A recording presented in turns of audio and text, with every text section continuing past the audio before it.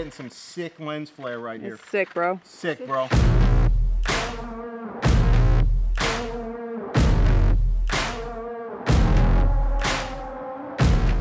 So I don't want to blow out the background completely, which is why I've chosen this path, right? And I'm not going to shoot down this path because I don't think that light's going to look right.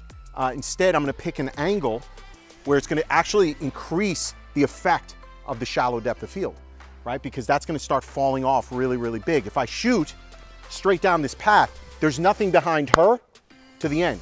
You understand this?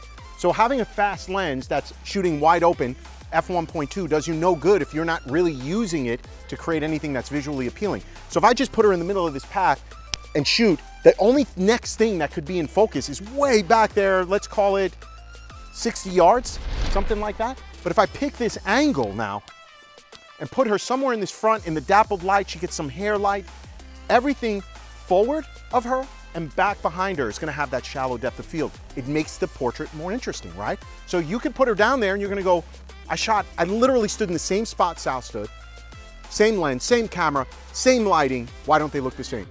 These are the decisions you're making that are not the right decisions. Make sense? Okay, so I haven't taken a test shot.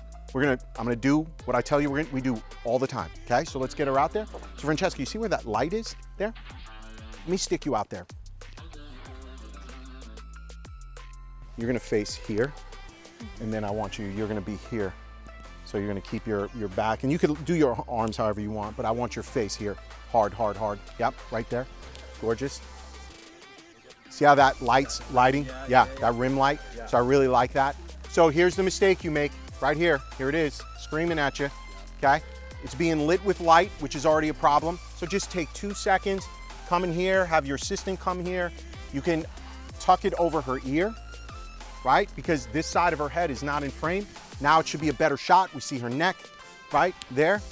Chin more right. Yep, beautiful. And I want that profile, and I like this kind of light. Then on your butt, give me a little. Yep, there we go. And now once I get that, I start doing weird things with composition. Put her in the bottom of the frame, put her all the way to the left of the frame. Looking at Alyssa again. Gorgeous, chin down, gorgeous.